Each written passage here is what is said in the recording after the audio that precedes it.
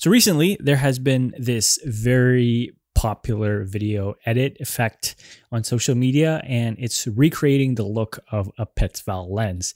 It's the corners are being blurred out, and it looks pretty dreamy and it looks pretty cool. Now, I would say this is one of the most trendiest lenses that is used in Hollywood, and I've seen movies like Poor Things, and it's really integrated well into the story. But again, we can recreate this effect in post. You can easily do this in most editing programs, and basically it's just one simple step. So on the effects tab, we're going to go radial blur. Now, right now it's applying it to the full image, and we don't want that. Basically, this strength is pretty good, and it's basically like causing this radial blur, which is awesome. And then we're just going to go power grade, and it's going to isolate it to where it is right now.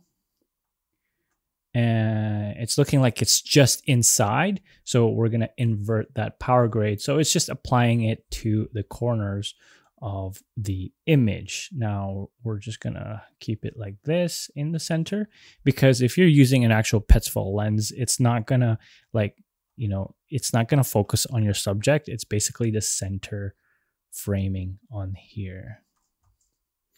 Okay, perfect. And I think that already looks good. See this? We will keep it like that, so it's more gradual. I think I like this. That's perfect. Okay, and that's basically it. You can stop here, but you can also kind of push it more in a stylized look. Now on the corners, you can see that it's just like blurring the sides, but what we can do is we can add this prism blur.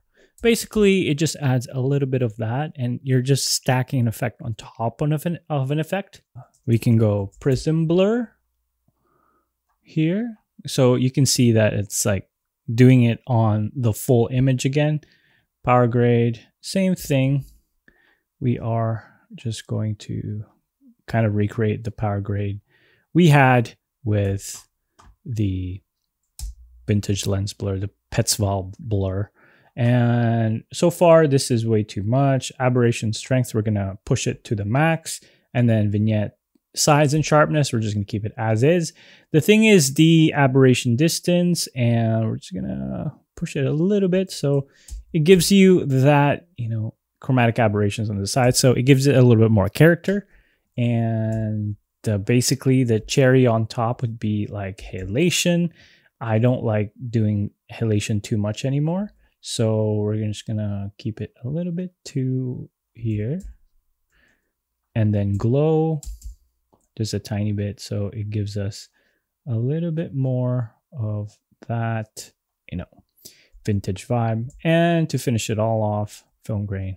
And to finish it all off, add lens distortion to fully sell the effect.